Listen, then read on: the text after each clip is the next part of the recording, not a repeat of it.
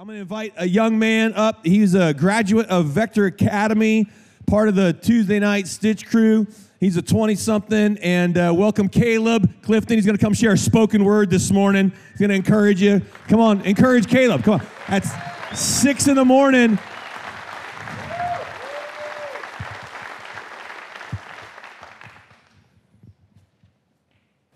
I am a stronger man. Through Christ I am born again, following his will for my life, holding loosely to my possessions and plans, for he's given it all and created me the way I am. I deny myself and daily take up my cross. I lay my life down, no matter the cost. If I lose my life for Christ's sake, it's not actually a loss. When wholeheartedly following the Lord, I can receive the greatest blessings and rewards. Grace overflowing and love from the King. Because of this, his praises we sing, because he paid for it all. When we make the mistakes that we constantly make, we stumble, but we don't have to fall. He laid down his life and hung on that tree. We can partake in redemption and be set free, reborn, revived, remade, and redeemed.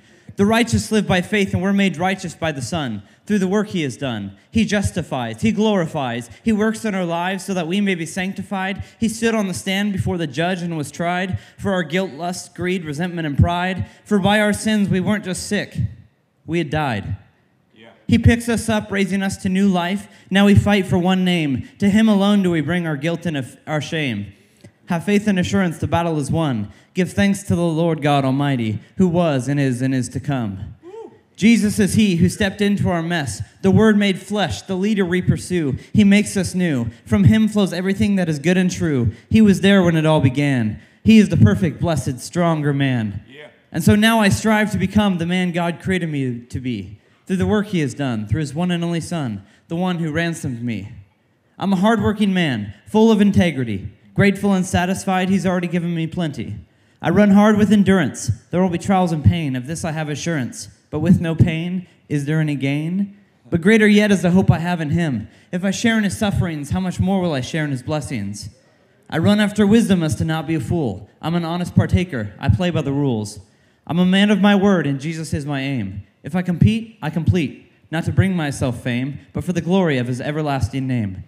I'm an adopted son of God, made alive by the King. I study his word, it equips me for every good thing. God has broken my chains and given me everything. I'm a disciplined, determined disciple, despite any persecution or pain. Kill the dragon, we are not of demonic domain. Win the girl, remaining pure and devoted to only one woman, by protecting, providing, leading, and loving, following the example Christ set before us. And Christ is where I put all of my trust. I will stand to the end to work hard and defend. Through the terrifying shadows and agonizing nights, I will put on the armor and stand in the light. I will pick up the sword and fight the good fight. I will stand for him alone. I will stand for the Lord. I'm a forgiven child of the Father, full of joy, strength, compassion, and valor. I'm a uniquely crafted work of his hand. I am a stronger man.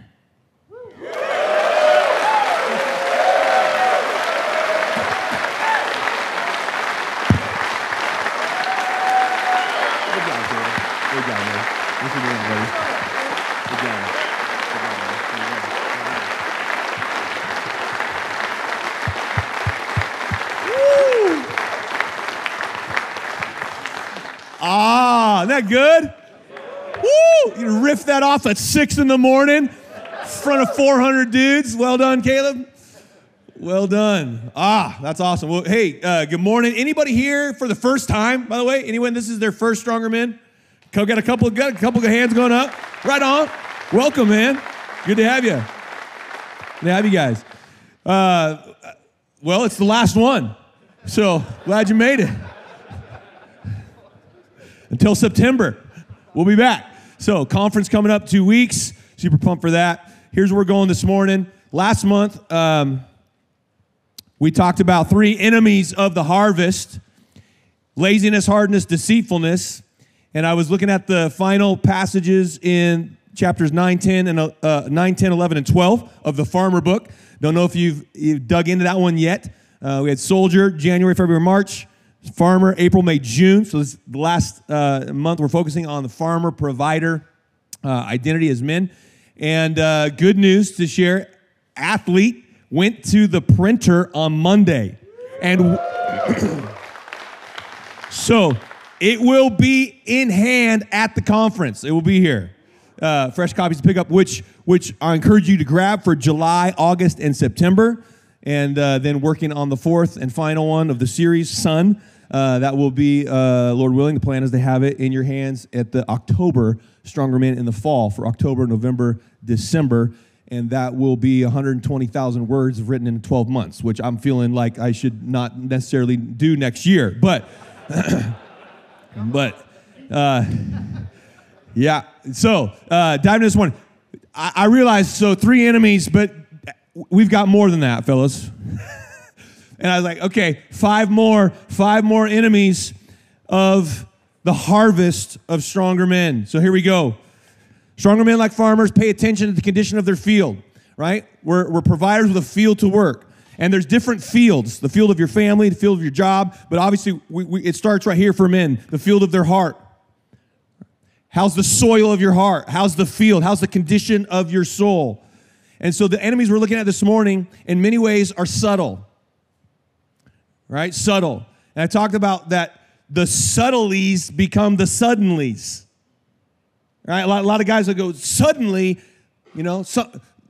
crap hits the fan in their life or something goes sideways. How did I get here? And oftentimes, it's not actually suddenly. It's the subtle neglect that becomes sudden defeat. How many remember hearing me say something like that last month? Subtle neglect becomes sudden defeat. And so these are common, universal, not only I've seen these, experienced these. Jesus talks about these subtle enemies for men. And as we head into summer, this is part of my warning and encouragement and challenge to you is to be on the look out and be on the guard, the condition of your own soul from these enemies.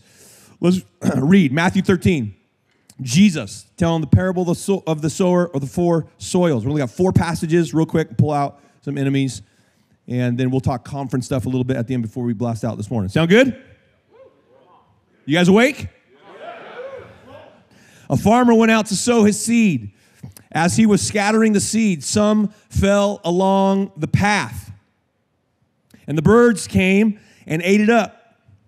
Some fell on rocky places where it did not have much soil. It sprang up quickly because the soil was shallow.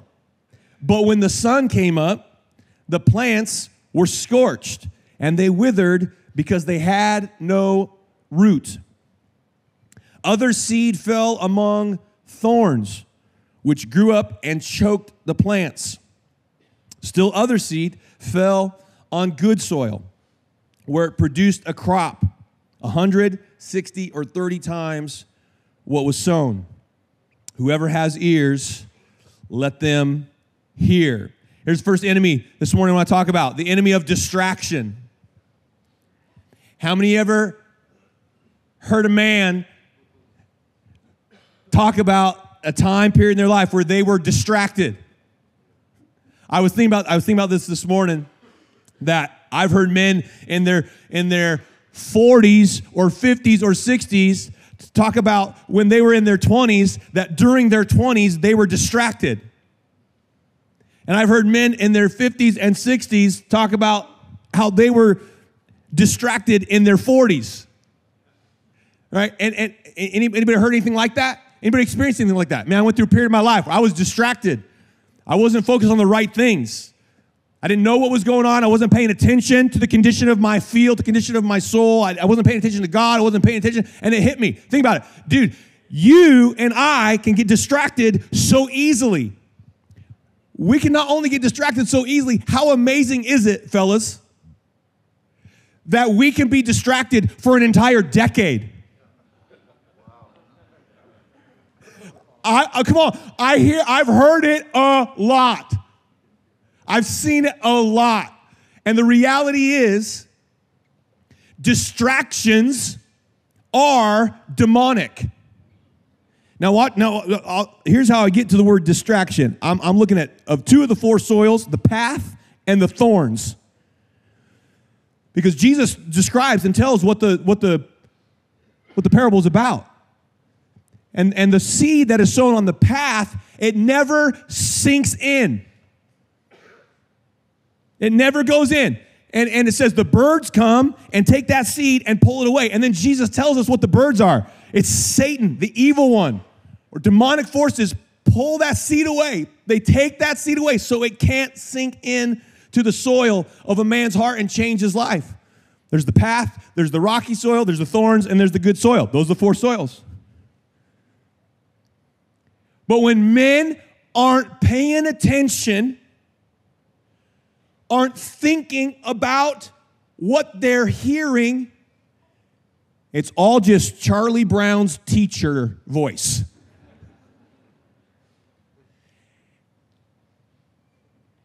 And you're in danger, and I'm in danger of that happening this morning in this room.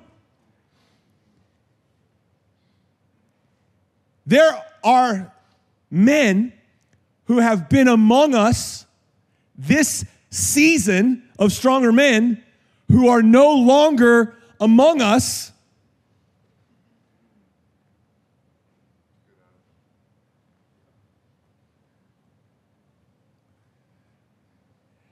Distraction. Not paying attention. Here's what I want to tell us as men. And I'll put it in the form of a question. How do you hang on to what you hear?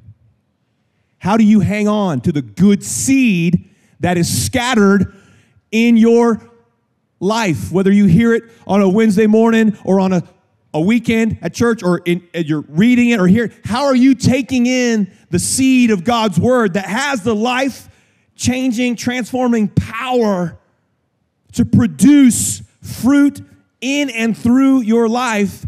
How are you taking it in? And when men are distracted, they're not paying attention. They don't know what's going on. It doesn't sink in. They don't get it. They don't think about it. They never stop, slow down, contemplate it, in one ear, out the other. And the future condition of the harvest of that man is predictable. And it's barren.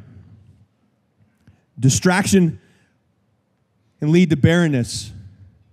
With the thorns, Jesus is specific. In Luke, Matthew and Luke, two places you find the parable of the sower. In Luke's version, he's very specific in saying that the seed that grows up, that grows up among the thorns. What are the thorns? The thorns are worries, riches, and pleasures. Worries of this life, riches, and pleasures. And I'm calling those distractions. And what they do, he's specific in Luke, they keep the plant from maturing.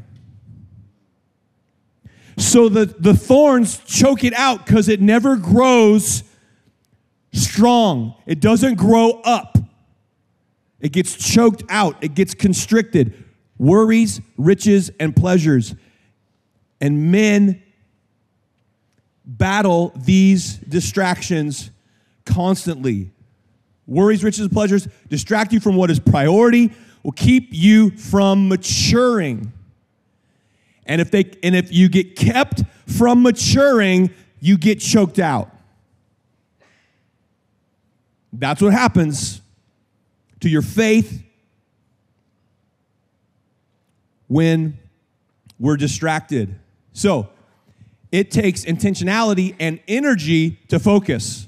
You're exuding right now energy to focus on the words that I'm saying. At 6 in the morning, eat a cup of coffee. I'm going to listen to this guy talk. You're doing a workout of a certain kind. Right? So what's your plan? To fight distractions. How will you stay focused in what you're focusing on? So here's a question for you. What distracts you from your priorities? Or what distracts you from God's word sinking in to your mind and your heart? That's the transformative seed. Jesus wants to plant that in your heart and produce fruit. What distracts you? What is the threat for you even heading into this summer? Okay? There's enemy number one. So What distracts you? Number one. Number two, enemy, shallowness. Now here's another one, fellas, we're really good at. If you always put on a front, you'll always stay on the surface. And men can put on a front. This is the rocky soil. Not much soil, rocky. It's shallow, so there's no root. So my encouragement to us, my exhortation, here's a question. Who do you get real with? When do you go deep? Sometimes guys play it safe, avoid. This is why men notoriously avoid accountability, avoid authenticity, avoid vulnerability. Don't go there. Don't talk about it. Don't get deep. Because they think that's dangerous, and I'm telling you, shallowness is dangerous. You're afraid to go deep. I'm telling you, you ought to be afraid to stay shallow. You ought to be afraid to stay shallow because, friends, here's what we know. The sun's going to come out. The heat's going to go up. And here's what happens. Receive it with joy. Oh, yeah. Woo! You can show up here or lean into the things of God. Receive it. Have the appearance of grabbing onto it. Shallowness does not pass the tests that come. Tests are trials, heat, and when it gets hard, the shallow fall away. When it gets hot and when it gets hard, the shallow fall away. They wilt under the heat. The only way to avoid that is to dig deep. To go deep, you got to dig. You got to dig in. So, right? I mean, are we as men not notorious for being able to be shallow? Men don't always do a good job of knowing or identifying what's really going on.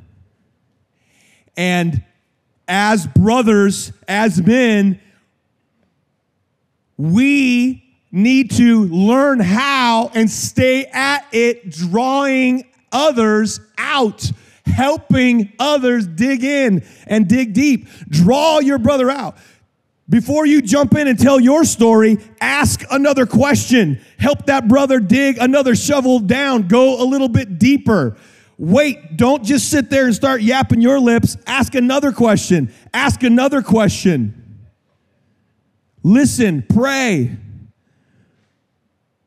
Right? You're drawing out what's really down in there. Go a little deeper.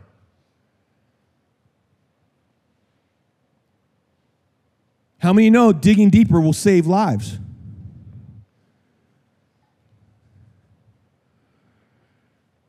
So beware. Beware. If you always put on a front, you'll always stay on the surface. And if you stay on the surface, when it gets hard, you'll fall away. You won't pass the test. So who are you real with? When do you go deep? Number 3, this is John 15. Jesus said this, I am the true vine, and my Father is the gardener. He cuts off every branch in me that bears no fruit, while every branch that does bear fruit, he prunes so that it will be even more fruitful. You are already clean because of the word I've spoken to you. Jesus talking to his disciples. Remain in me as I also remain in you. No branch can bear fruit by itself. It must remain in the vine. Neither can you bear fruit unless you remain in me. Jesus said, I am the vine. You are the branches. If you remain in me and I in you, you will bear much fruit. But apart from me, you can do how much? Nothing. If you do not remain in me, you're like a branch that is thrown away and withers. Such branches are picked up, thrown into the fire, and burned. That doesn't sound good. Anybody done any pruning this spring? Yeah? Vine and branches, remain in me. Apart from me, you can do nothing. What's the enemy? Disconnection.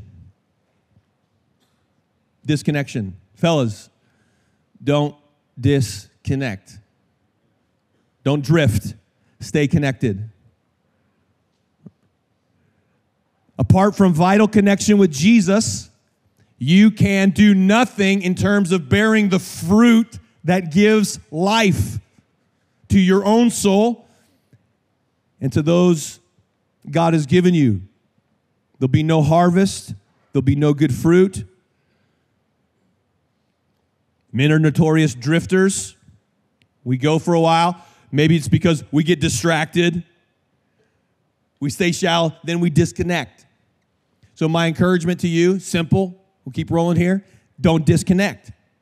Where are your connect points with the Lord, with other men, with His Word? How will you stay connected to Jesus this summer? What's that look like? How do you strengthen that? How do you fortify that? Here's a question. What are the signs for you? See how well you know yourself. Think about this. What are the signs that you're drifting? What begins to show up or not show up in your life when you're drifting from the Lord, from the truth, from the path? Okay? Disconnection. What are the signs that you're drifting? How will you guard against that? How will you fight against disconnection, unplugging? Because that starts that process of drying out. James 5, be patient then, brothers, until the Lord's coming. So get ready. We're going to play the long game. Or maybe it's the short game. We don't know. He's coming. Be patient. See how the farmer waits for the land to yield its valuable crop, and how patient he is for the autumn and spring rains. Now, James is writing to brothers who are suffering, who are in hard times and challenging times. He's saying, be patient until the Lord's coming. And then he uses our analogy, our metaphor. Look at the farmer. Look at how the farmer waits for the land to yield its valuable crop, how patient he is for the autumn and spring rains. Then he says, you too be patient and stand firm, because the Lord's coming is near. And then he says this, I love this. Don't grumble against each other, brothers, or you will be judged. The judge is standing at the door. Now watch this. You fellas are so easy. You're so easy. You're suckers. You're so easy. Hey. Let's talk about the enemy of frustration. Frustration. Why do I say that? Here's the deal. How many of you know when you have to wait, you get frustrated? We are so impatient, naturally impatient. Patience is the fruit of the Spirit, which means patience is supernatural. Impatience is what's natural. What happens in times of impatience? Men notoriously get frustrated, and that frustration or anger, you guys, what? How many dads in the room? How many dads in the room? Dads in the room, see your hands. Okay. How many, tell me this, you dads have ever sent your children out to pull weeds? You send your children out to pull weeds, okay? Now watch this. Tell me, when the frustration rises, what comes along with it? You ever seen frustration lead to fighting? You ever see the frustration lead to a breakdown in communication? You ever see frustration lead to infighting? How many of you dads, that bickering and fighting is the best sound in the world? No. Watch how this works. Tell me this is not the case. Reading the mail, right? Look, you as a dad go out there, you hear your children getting frustrated, impatient, it's hot, it's hard, they get frustrated, and they begin to bicker, and they begin to grumble, and they begin to complain, and they begin to fight, which triggers your frustration.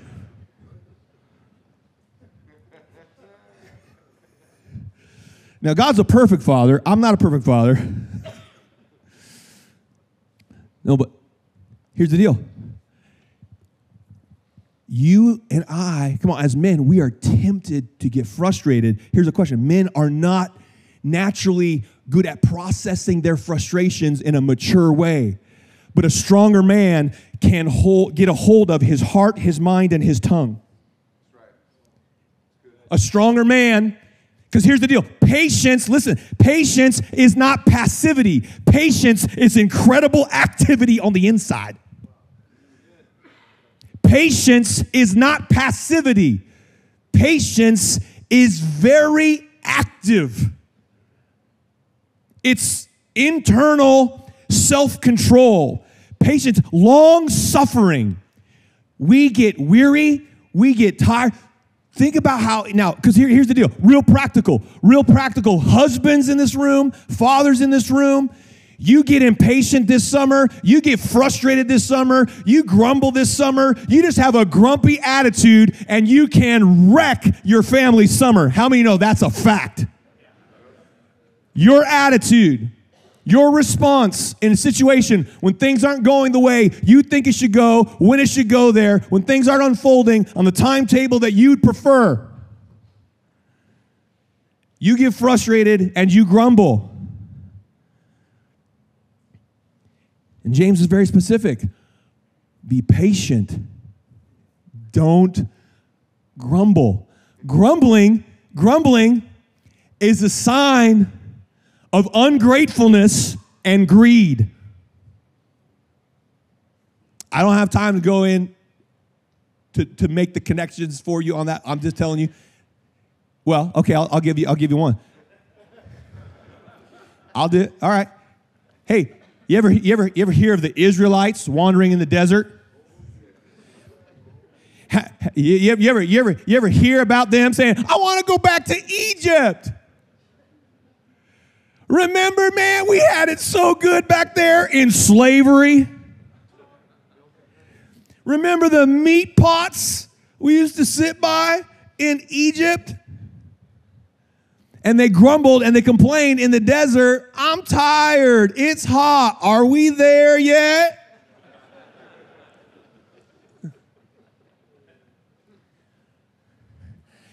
And when they would grumble against the Lord or against Moses, "Why'd you bring us out here? You brought us out here to die."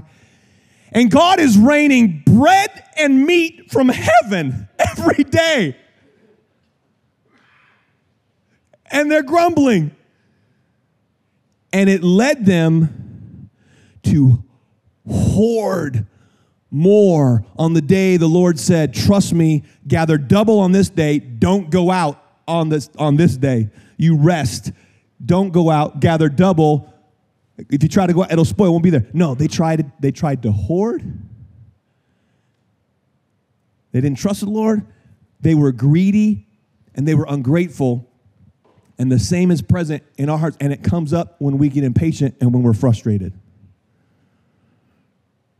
Don't let your frustration spill over into infighting. That's classic immaturity.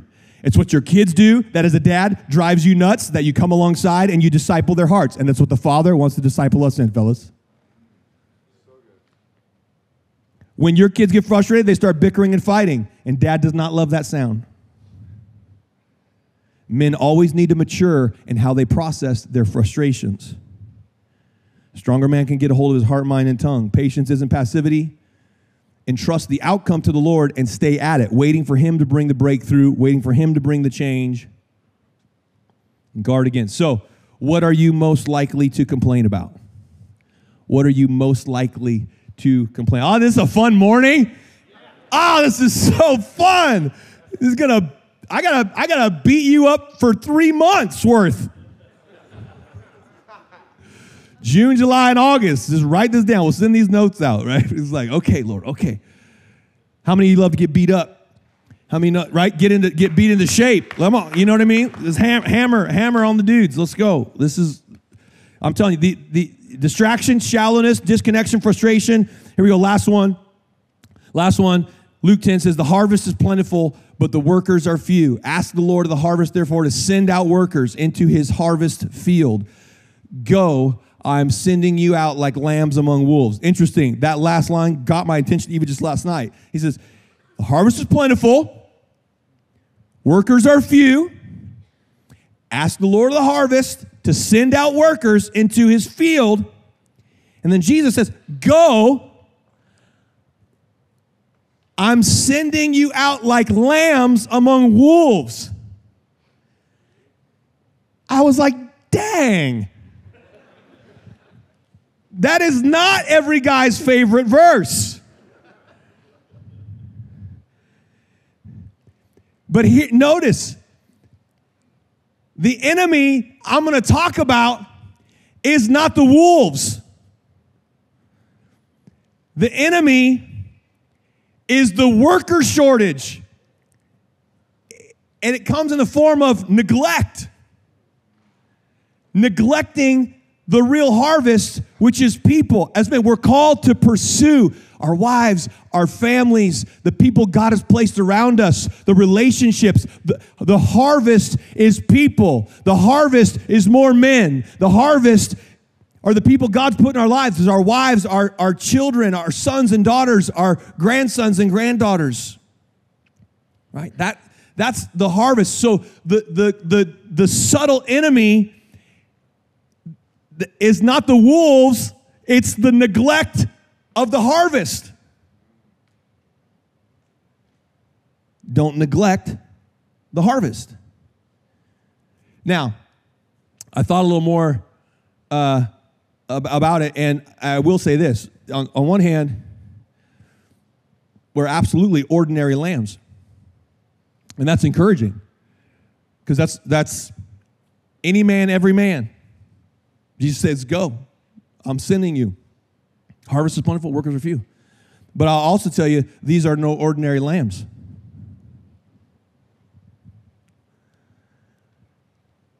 Did you know that? These are not ordinary lambs. Go, I'm sending you out as lambs among wolves. When the disciples came back, how'd they come back? You read a few verses later. They came back rejoicing. They came back excited. Why? Because these lambs, even the demons submit to these lambs. Woo, that ain't no ordinary lamb. Oh, you're an ordinary lamb in some ways, but you're not an ordinary lamb in other ways, because even the demons submit to those who go out in the name of Jesus. Yeah. And Jesus says, don't rejoice that the demons submit. Rejoice that your name is written in the Lamb's book of life.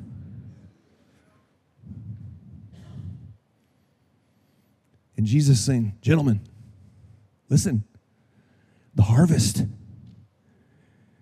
is life.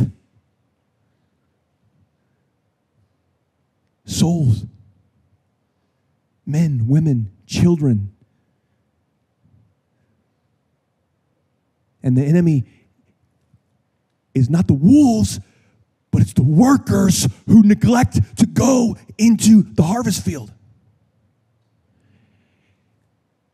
So all I'm saying to myself, to you, is as we live our lives, we are aware of the danger of these enemies, of distraction, of shallowness, of disconnection, of frustration, and of neglect. How many of you think those are real enemies?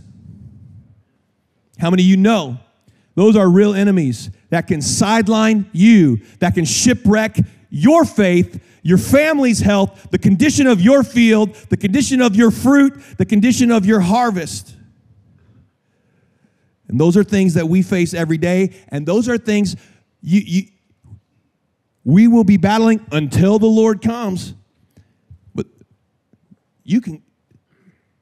I'm challenging myself not to be vigilant every day, let alone this month, let alone this summer, let alone the decade you're in, bro.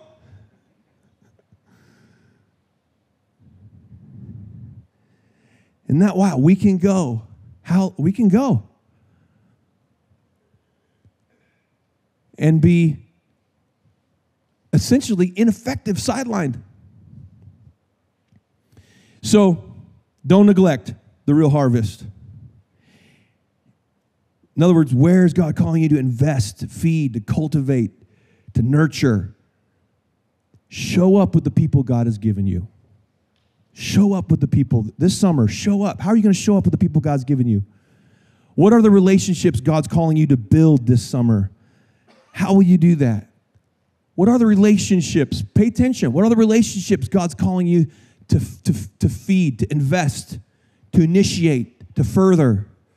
Who are the people around you? The men, specifically inside your family. What does that look like for you to pursue the harvest of the souls, the hearts of your family? And I'll give you last thing. And then I'm going to talk conference for just a minute, and because we got to fill those spots before we get out of here. But here's the thing I'll tell you. I'll give you three things when it comes to harvest and building relationships. And I don't know if I'm trusting the Holy Spirit will help you connect the dots on these things in terms of specifically what it looks like for you in your context, your relationships, your family, your situation this summer. But to pursue people. Listen, pursue people. I don't know if it's your wife, your kids. You see the ones. Who's God put in your life? 3 things are needed. 3 things. Proximity, frequency, and intentionality.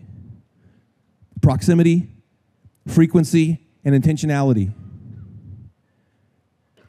Proximity, frequency, and intentionality. As men, we got to show up. We got to be present. We got to be dad. We got to be husband. We got to be in the game. We got to be aware. We can't be distracted. We can't be disconnected. We can't be shallow. We can't be grumpy, grumbling, frustrated. We can't neglect those relationships. How are you going to show up this summer? How are you going to step up? How are you going to lean in? How are you going to do that farming work in the relationships with those people this summer? It's going to take proximity. You got to be there. You got to be present. You got to show up. Frequency. It's not just a one-off, check the box. What does that look like? The rhythms. Proximity, frequency, and intentionality. And so my question for you this morning as we prepare to launch out is just simply this. What's your summer plan? Now, we're hitting the conference in 2 weeks. It's going to be amazing. It's going to be gas in the tank. July and August, right? The athlete book is coming out. You're going to have that. That's a tool. It's an option to utilize to continue to gather with men. If you're not connected with men in the Stronger Men group, you can still get connected to that. Talk to Pastor Chris this morning. But how many of you know you need to not disconnect and be distracted and disengaged and frustrated all summer long? That would be, come on, how many would agree? That would be lame, and it's totally possible.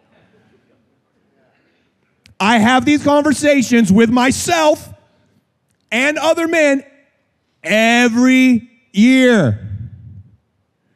We're going to come back in September. 0600, first Wednesday, September. Pastor Josh, we're going into an exciting fall campaign. Vision, be fruitful. Talk about farming. Be fruitful. It's going to be an incredible fall. I'm encouraging you to be here. So put the first Wednesday on your calendar, September.